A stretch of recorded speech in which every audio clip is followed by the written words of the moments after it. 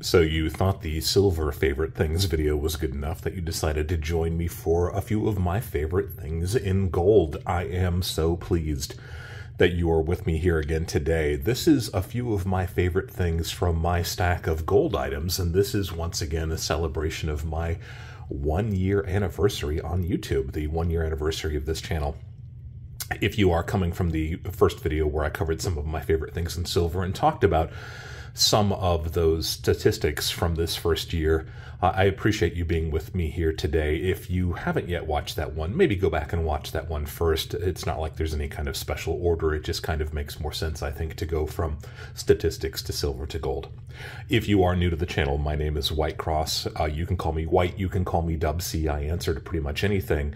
And if you are new to the channel, I would like to offer you the opportunity to subscribe to this channel, continue with this community that we've built here in the last year.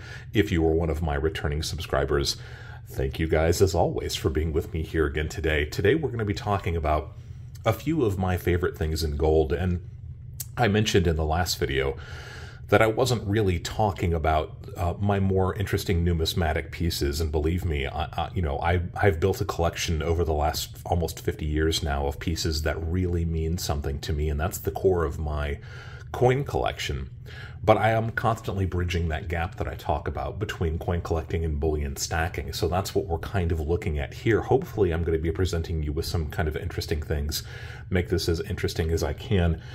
If you are new to the channel, I like to begin my videos with a simple disclaimer. I'm not a financial advisor. I'm not trying to offer any kind of financial advice. I'm simply trying to share some of my experience having bought and sold precious metals and rare coins for the last 30 or 40 years, and then some. And I also like to begin my videos with a simple concept that we can work back into the subject of the video. You remember from the last video, we talked about the idea of a bargain.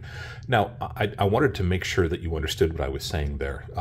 I think of the extra, the little special, something that makes your items in your stack a little bit more interesting. And for me, one of those things is being able to get something at a good price. If you're presented with the most amazing coin ever, and it's perfect for your collection, it really embodies everything, any reason that you are collecting, or the most beautiful silver bar that you've ever seen, but you are looking at it in a full retail environment where somebody is charging as much as it should be, and then 20 or 30 or 40 or 50% premium on top of that.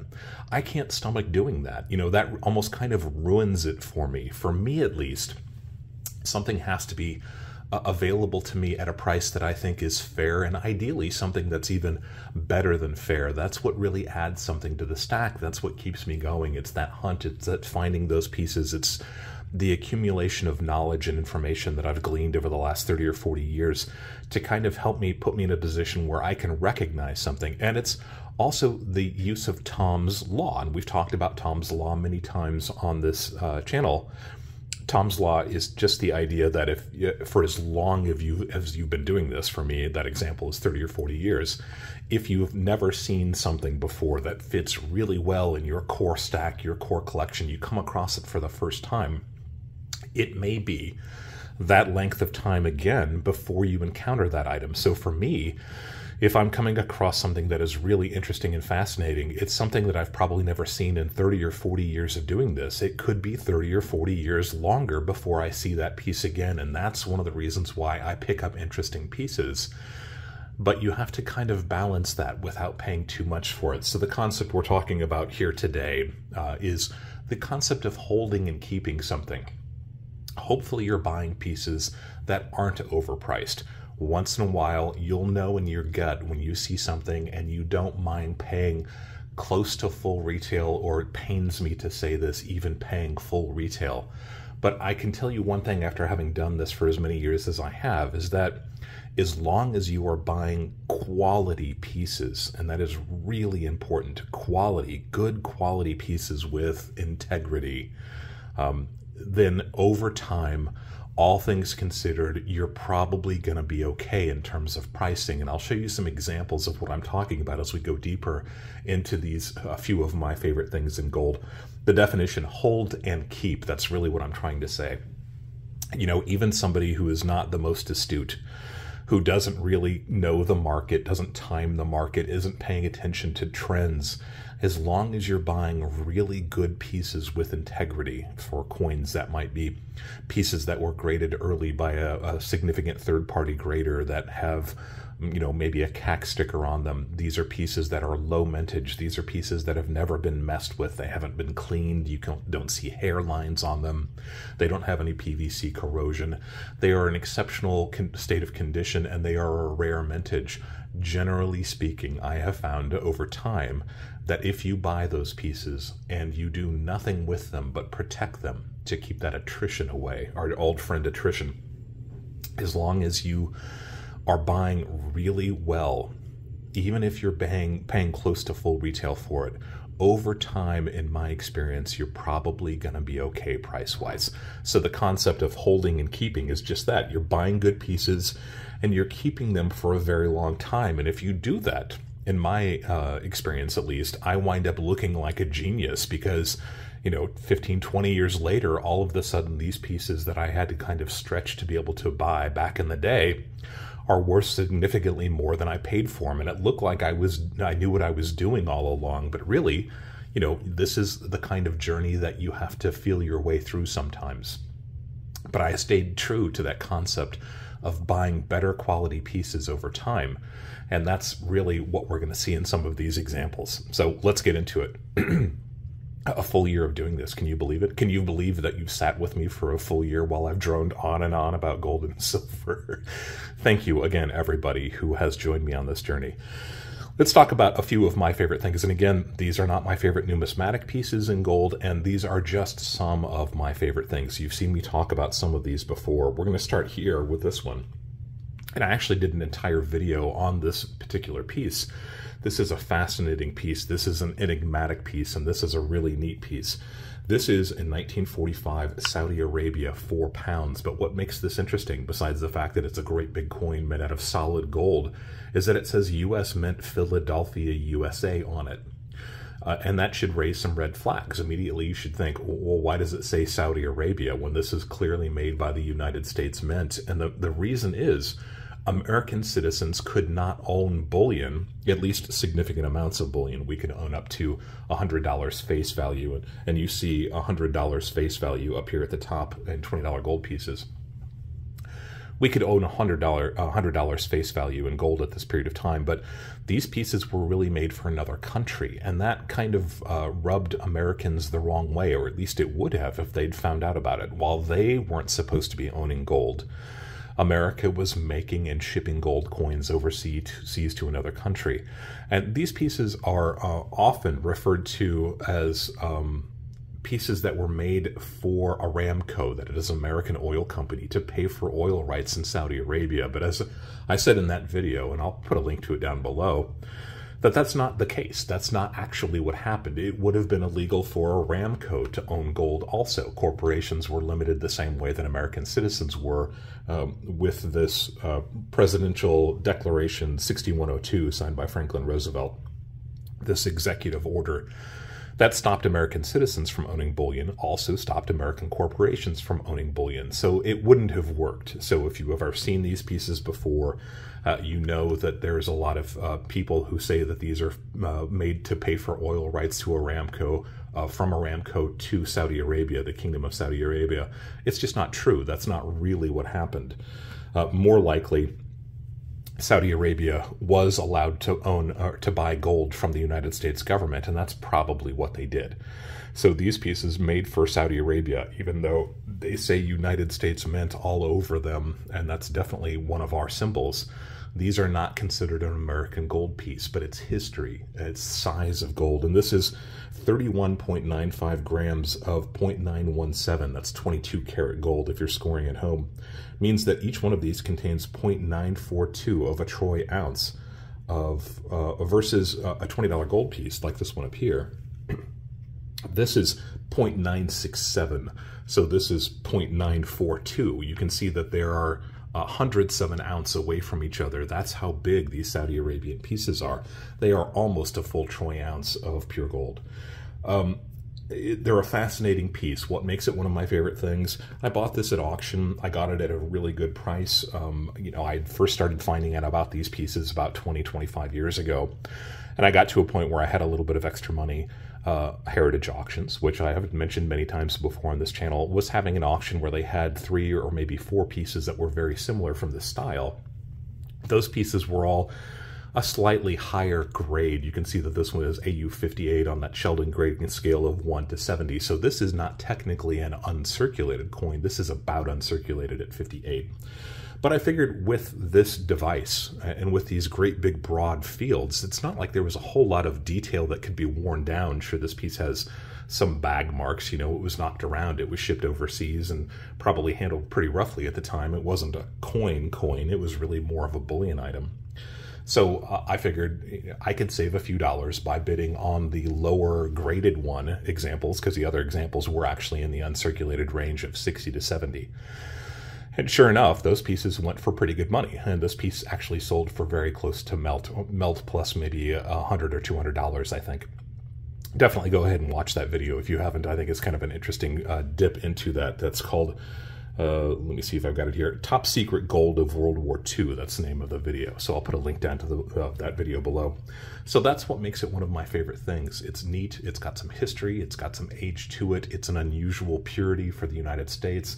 It clearly was made by the United States Mint, even though it says Saudi Arabia on the slab. And I have argued with the folks at Redbook to try to get it included into it, and maybe eventually this will become part of our American gold coin heritage. But for right now, it occupies kind of an interesting, fascinating gray area, and that's what makes it one of my favorite things.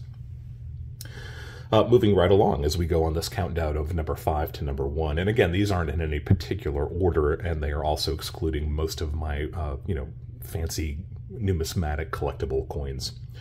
Number 2 is this piece in this fancy box. Do you recognize this box? Do you recognize the colors of this box? These colors represent a country, and I'll give you just a second to think about it. No? Okay. This piece is a gold coin that celebrates the life of Bob Marley, the singer, the reggae singer. And this was actually made in Jamaica. Excuse me, it was actually made in the London Mint, as you can see here from the Royal London Mint COA that came along with it. You know, Jamaica is actually a Commonwealth country, still is to this day, so it makes sense that the London Mint would have struck these.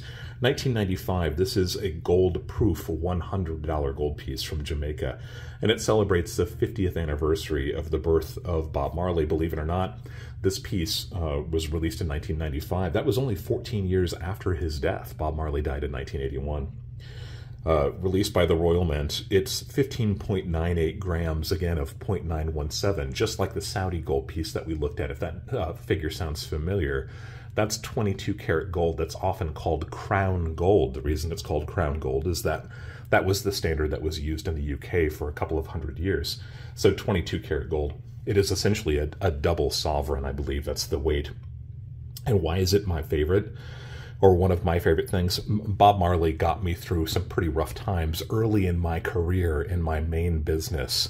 I was facing kind of a daunting period of time, and I was really kind of by myself. I didn't have any employees that I could lean on. I didn't really have any friends or family that was available for what I needed to accomplish in this about a 6-month stretch. So I kind of learned just how much steel I have in me. And one of the ways I was able to do that is I had Bob Marley's gold record, that's the collection of his greatest hits, on continual repeat while I was doing this. And he kind of helped me through some tough times. I know that there are other people out there who've gone through tough times, and you remember the songs that you listened to that kind of helped you, that kind of pushed you along, and that's really how I felt about this. So I had an opportunity to buy one of these. I scrimped and saved, and I got enough money. This one actually is a very low mintage. There are only 2,000 of these pieces made. And at the time that I bought this in January of 2010, so it's been coming up on 15 years now since I bought this. It was a stretch for me to be able to afford this, but I was already a pretty solid stacker, and I knew what my limitations were. And this piece came up, the tie to Bob Marley, the fact that it had an incredibly small mintage of just 2,000 pieces. And if you saw it when I took out the COA, this piece is number 62. So this is a really, really low figure for this piece that was already an incredibly small mintage. And I'll show you how much I paid for this when I bought it in January of 2010.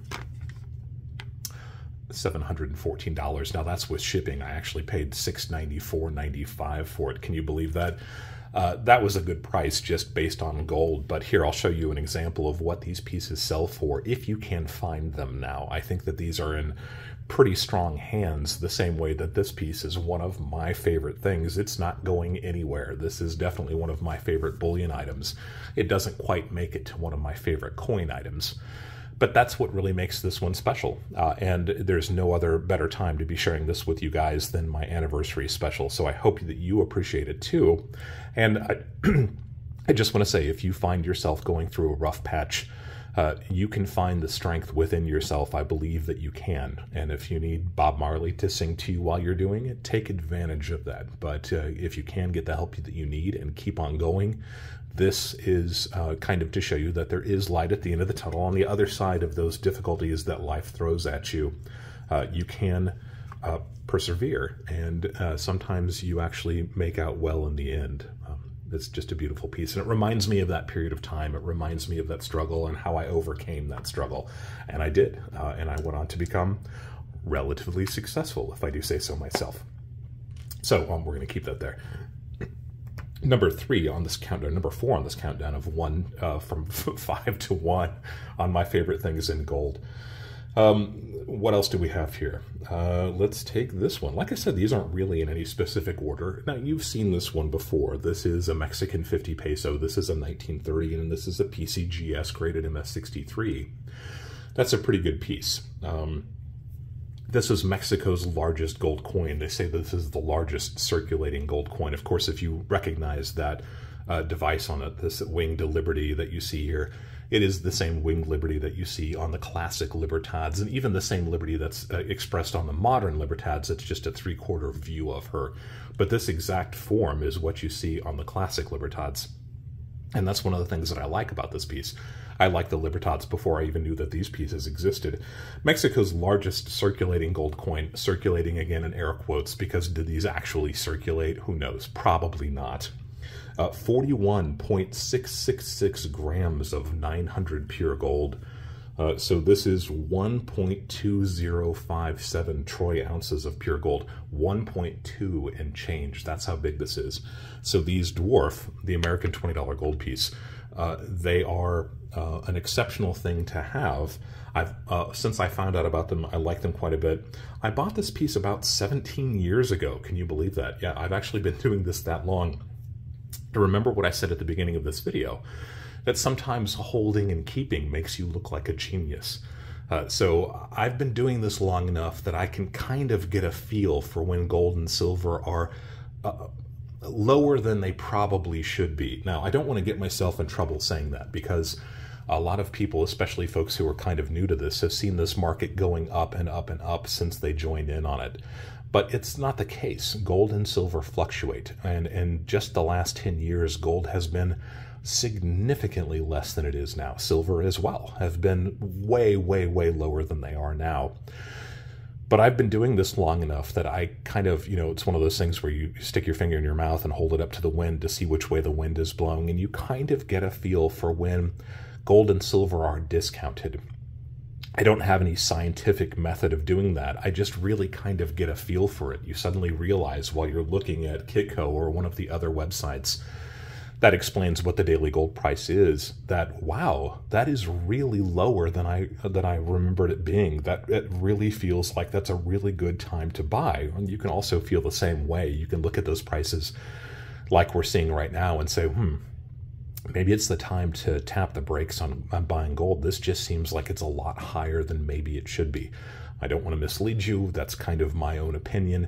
But once in a while, you kind of get that feeling that gold is underpriced. And I had a little bit of money in my pocket at this period of time, and I thought, if I'm going to do this, I might as well do it. So back about 17 years ago, in fact, it was March 2nd of 2007, When I found this piece online, I bought this piece from Northern Nevada Coin. Yes, I do keep a lot of my receipts. It's just me being the collector that I am, always have been. You keep original receipts with interesting pieces. It gives you the ability to make videos some point in the future. How much did I pay for it? $860, and that's with shipping and handling. Yeah, I bought this 1.2 ounce gold coin and change, 1.2 troy ounces of pure gold and change for $860 back in 2007. So that's what makes it one of my favorite things. It's a PCGS coin. This is an MS63 from PCGS. It's a pretty good grade. It is one of the better dates in this series. They're about 15 date run in this series from, I believe, 1923. That's the kind of 1 year or 100-year anniversary of Mexican independence. So I think they made these centenarios, another name for these, meaning 100 years. I think they started in 1923 and they finished the series in 1947, skipping a few years here and there. But this is number 3 in terms of lowest mintage. This mintage better than most of them in the 15-year date run. And I paid $860 for it. So this is an example of that hold and keep that I was talking about. If you went, whoa, when you saw that 860, and believe me, I do that myself once in a while, it makes me look like a genius, but I didn't know that gold was going to go up to $2,000 an ounce. You kind of suspect and you hope that it will continue to increase in value versus American currency. That's one of the reasons why I hold gold in the first place. But, I didn't, if somebody would have asked me 17 years from now, is gold going to be $2,000 an ounce? I probably would have laughed and said, no way. So the fact that I paid $860 for 1.2 ounces of gold just goes to show you that even if you're not a genius, if you buying good pieces, a PCGS graded coin, a lower mintage, an MS63 coin, I was able to buy it when those winds felt that gold was a little bit depressed in price, and it makes me look like I know what I'm talking about, when really I just bought well and held on to it. It's not like I was buying and selling continuously to get to this point with that coin. So buy and hold, that's why it's one of my favorite things.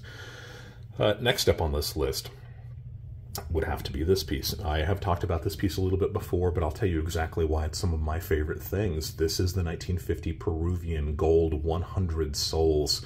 This is an MS64 proof-like, and you can see it's got kind of mirrored fields there where it shows that black and white contrast. That's what makes this piece kind of neat. Not necessarily what makes it one of my favorite things. This piece came about when I had concluded a business deal, and I had probably more money than brains for the first time really in my life. And I decided that I wanted to pursue the biggest circulating gold coin. If a $20 gold piece is a pretty good piece, if a 50 peso is a really good piece, is there anything bigger than that? And the answer is yes. The Peruvian 100 sols. This is probably the largest circulating gold coin that's ever been made in terms of weight. Again, did they actually circulate? We know that they made concurrent paper money, right? That representative currency that went along with these. And you probably could have exchanged the 50 or the 100 100 sol note for this. I kind of doubt that they ever circulated in the way that we kind of think of coins circulating, but there's no doubt that they released these on a regular basis. This was when gold was still being used in some countries. So I like to qualify it and say, sure, this was probably a circulating piece, but who knows for sure. 48.807 grams of 900 pure gold, and you can actually see all of the information about it. It says right here, the grams and the fact that it's in fine gold. This is 1.354 of a troy ounce of pure gold. And then we've got some more information around the outside here. There's the raw weight of it too. So this piece at 1.35 troy ounces dwarfs the 50 peso at 1.205. So 1.354, 1.205. And yes, that makes it significantly larger than an American $20 gold piece. These are also a very limited run. I bought this from Heritage in 2017, and I got what I think was a pretty good price on it. Why is it one of my favorite things? This kind of represents the conclusion of that business deal. I like to kind of collect, not so much trophies, you can call it a trophy if you want to. It's really just something to remind me of that period of time, not unlike the Bob Marley piece that we talked about earlier. So what makes this one of my favorite things is the fact that it is a huge gold coin, one of the biggest circulating gold coins that's ever been made. I bought it well. It is an NGC graded MS64 proof-like, so it's got that PL designation. These are a relatively small mintage coin as well. And all of those things combined make this one of my favorite things. Well, that takes us from number 5, 5, 4, 3, 2, right? I think that's the order that we went in. Again, there's not a really specific order to these, but that leads us up to the number 1 item. And the number 1 item is kind of an interesting piece to me, at least, and it's, you know, I showed in the silver favorite things video several things that weren't kind of classically bullion, they weren't kind of classically coins, and the same is true of my favorite gold things. And this is something that has meant something to me on a daily basis, literally since I bought it. This is a gold baht chain, baht, B-A-H-T. Baht is the traditional Southeast Asian weight that weighs about 15.1 grams. So a baht is a weight that weighs about half of a troy ounce. It's also the official currency of Thailand. So if you're in Thailand, you're spinning bahts rather than dollars, B-A-H-T. That's the official currency. In that sense, it's kind of like the peso in Mexico and many other Central and South American countries. The peso literally means weight. Baht means weight, kind of the same way. And it's also a traditional form of very high carat gold jewelry. It should come as no surprise that I like precious metals. And I had reached another milestone in my life many, many years ago, way back in 2005. So that's going back just about 20 years now. And again, it was one of those periods of time where the winds of change seemed to suggest that gold was really, really low. In fact, I think right about this time, gold was trading for just over $500 an ounce. So I decided that I had a little bit of spending money. I liked gold. I liked it having it on my body. And I had dabbled with the idea of collectible watches back in the day, but they had never really kind of meant much to me the same way that other forms of precious metals and even jewelry had. They just didn't really do anything for me. And I think a lot of it had to do with seeing cell phones on the horizon. We knew that with the invention of cell phones to the point where we have them now, where they are an extension of ourselves, they are a computer that's embedded in us most of the time. You know, the fact that they have the time on them makes a watch, no matter how fancy a watch is, it makes it kind of obsolete. And I always kind of felt that a really nice watch, and I don't want to harp on this subject too much because I know there's a lot of guys out there who collect watches. Nothing wrong with that. Believe me, I get it. I've got a few. It just seemed kind of superfluous, and not in a good way. It just seems like an overly complicated, no pun intended, way to show off your wealth. And I've always kind of been a low-key kind of guy. I do okay, I do perfectly fine, but it's not something I really wanted to broadcast. And the kind of people that would be impressed with a nice big fancy Rolex tend to be the kind of people that I would kind of steer clear of in the first place. Again, you Rolex guys, I totally get it, and I'm not trying to beat you up there. So I had this a little bit of cash. I realized the price of gold was really low, and I like the idea of baht jewelry. So baht also is a traditional form of jewelry that's made in Southeast Asia. And the thing that separates this type of jewelry, and I'll show you an example of it here, from the kind of jewelry that we're used to in the United States, is that the people that make this jewelry are really specialists in their field. Let me see if I can get it to focus a little bit more. So they know what they're doing. They take a raw resource like an ounce of gold. In this case, this was made from a 10-ounce bar, Canadian Royal Mint bar. And they can craft it into a necklace very quickly. They use dyes, they use really interesting techniques that they're intimately familiar with.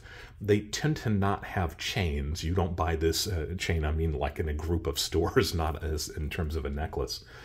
They usually have one store, and it's usually one guy or one family that makes these. Consequently, they have incredibly low overhead. They don't really go for the whole retail wholesale situation. There's no middleman. There's no chain. They don't have to keep the lights on in the mall somewhere. They don't have to pay a lot of employees. It's usually just them, or maybe one or two people that work with them. So the nice thing about these pieces is that the percentage over the value of the gold is usually quite small. If you were to buy a nice gold necklace at one of the jewelry stores at the mall, you probably pay 200% over the value of the gold, maybe 300%, maybe 400%, sometimes 500%. So you're buying a necklace that contains $50 worth of gold or $100 worth of gold, and you're paying $600, $700, $800 for it. And it's low carat gold. It's typically 14 karat, sometimes 10 karat, sometimes 18 karat, but most of the time Americans are buying 14 karat gold. 14 karat gold is 58% pure. To me, 58% is barely passing. If you think of it in terms of a grade, we would say a 58% is a fail, right? Why would you wear gold, especially if you are, like me, consumed and obsessed with precious metals? So I reached out to a small firm in Canada who at the time was making high carat gold jewelry, bought jewelry. This is a traditional Southeast Asian design. And I asked if they could make a necklace for me that weighed about 2 troy ounces.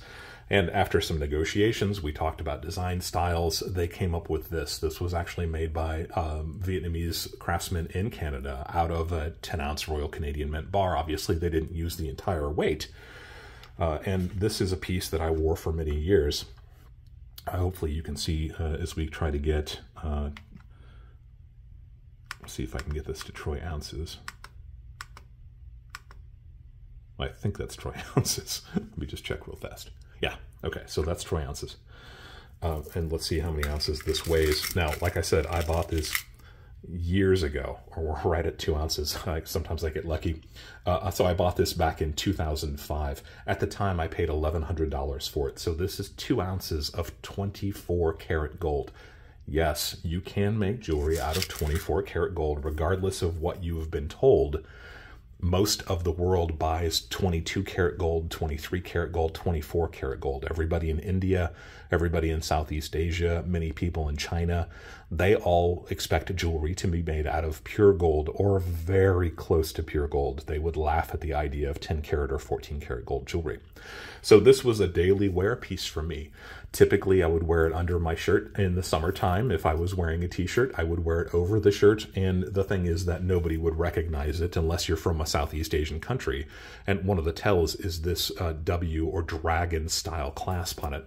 Pure gold is so soft that there are no moving parts to these clasps. You literally bend the clasp open to open it, and then you bend it and pinch it shut. That sounds a little bit terrifying if you're talking about 2 ounces of pure gold, but this necklace was large enough that I rarely opened the clasp. In fact, I think I probably didn't do it very often at all. You just slip it over your head. So a 24 karat gold necklace that I bought for $1,100 that weighs exactly 2 troy ounces way back almost 20 years ago. But that's not really one of my favorite things, although I am still fond of this necklace and I still do wear it occasionally. In the summer of 2018, I noticed that gold had dropped again. Now, it was definitely more expensive than when I bought this original piece. In fact, it was about, I want to say it was about $1,150 an ounce. That you can check the gold prices and correct me if I'm wrong. And I found a local jeweler in St. Paul, Minnesota, who specializes in gold jewelry. They're actually called 9999 Gold Jewelry. I believe that's the name of the shop. I'll put a picture of their store on it. You can find them online. They're on Instagram. They're on Facebook. And I corresponded with the owner of that store and their main silversmith, goldsmith. And I kind of explained that I was interested in finding a necklace and buying a necklace that was a little bit larger than this piece. I had kind of achieved another level in my life. I wanted to have something that was a little bit more substantial. While I like this traditional style quite a bit, the expression that a chain is only as strong as its weakest link always comes to mind, and I'll try to zoom in here. You see these actual links right here are quite small. The pieces that add those, that connect them together, those little rings like that. The idea of losing this piece bothered me. So I wanted something a little bit more substantial. So I went back and forth with the owner of the store, with their main goldsmith. We talked about styles. We talked about weights. This was summer of 2018. And I wanted something that was maybe twice the weight of the original piece. And we finally settled on 156 grams. So that was just over 5 troy ounces of gold. Now, again, 1, 2, 3, 4, 5. And these don't even weigh a full troy ounce. So you can see that this is going to be a pretty substantial necklace. We settled on 28 inches, and I decided that because I wanted something that I could slip over my head, I didn't want to use the dragon clasp, but I wanted to include it because it identifies it as being a type of jewelry that is made by these bot goldsmiths who make a very high carat gold jewelry. I wanted it to kind of identify itself without having to explain exactly what it was. So a 28-inch necklace would allow me to slip it over my head easily. And I went with kind of a modified anchor style. Now, a lot of anchors chains actually have a little bar that goes across each individual link. This piece didn't, but it was a very close style. So I closed the deal in August of 2019, and I paid $7,250, which, if my calculations are correct, is about 20% over and above the value of the gold. You can see that 20% of the value versus 2 or 3 or 400 or more buying a piece at the mall, and there's no way you would be able to buy a piece like this at your local mall. And also to have something that was custom made for me, exactly what I wanted, exactly the weight I wanted, the exact length that I wanted, the exact purity that I wanted, 20% over and above the value of the gold. Come on now. But enough of the delay. I showed this piece really briefly. I do wear this necklace almost every single day, and I have since 2018. So we're coming up on about 6 years since I bought this.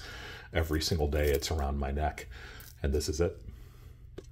This is a 5 troy ounce pure gold necklace, and we know that not only because it's stamped. Let's see if I can bring it in and see what the markings are. That one says 24 karat gold. This one says 9999.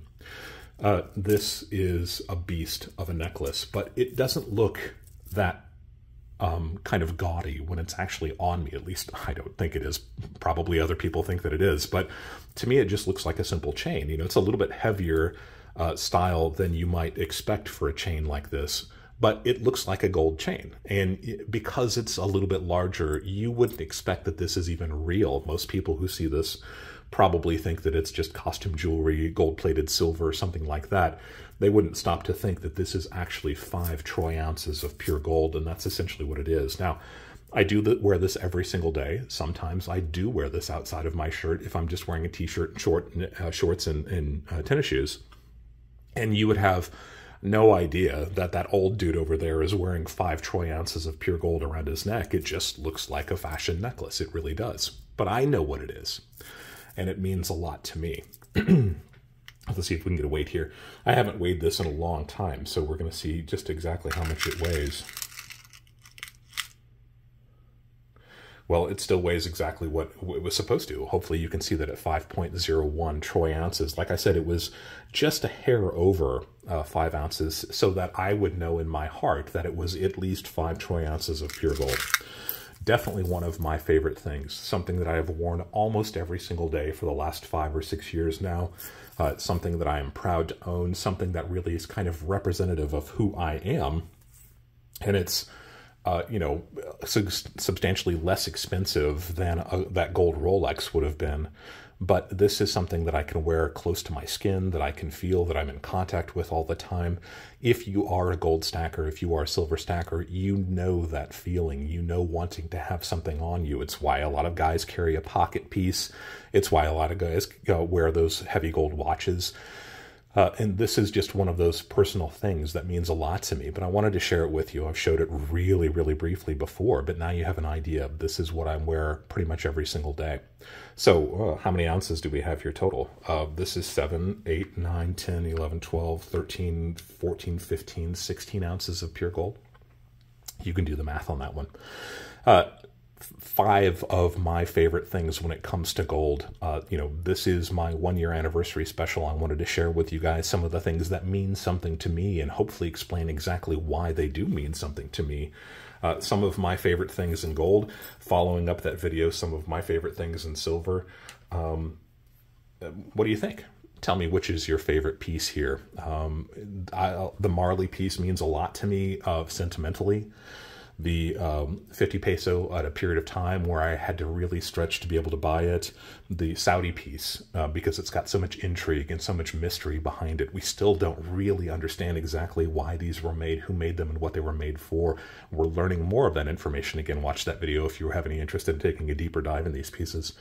The Peruvian 50 sols, because it's the largest circulating gold coin, or kinda circulating gold coin of all time.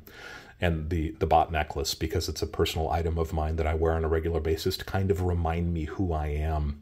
And then you've just got some really cool $20 gold pieces up top just to look pretty. If you have any questions, if you have any suggestions, if you want to leave a comment down below, tell me which of these pieces you like the best, which of these pieces you'd like to have. Don't just go by weight. I mean, of course, 5 troy ounces of pure gold, duh. But which of these pieces do you think is most interesting? Which of the pieces would you like to have in your own collection? If you have suggestions of other videos, by all means, go ahead and leave a comment down below. I'd like to hear your thoughts, as always. If you haven't subscribed to this channel, take a second, subscribe to the channel, see what else I have. This 1-year anniversary special means that I've got about 75 videos that you can choose from, and I've got tons more coming down the line. We've got a great series coming up very soon. Lots of other topics that we're going to be talking about. If there are topics you'd like to hear me do, leave a comment down below. If you've got a question, I like to say that if you've got a question about these pieces, there's a very good chance that somebody else has that same question. Let's answer it for everybody. And as always, thank you guys sincerely for allowing me to be a part of your journey as you go deeper into the world of coins and physical precious metals.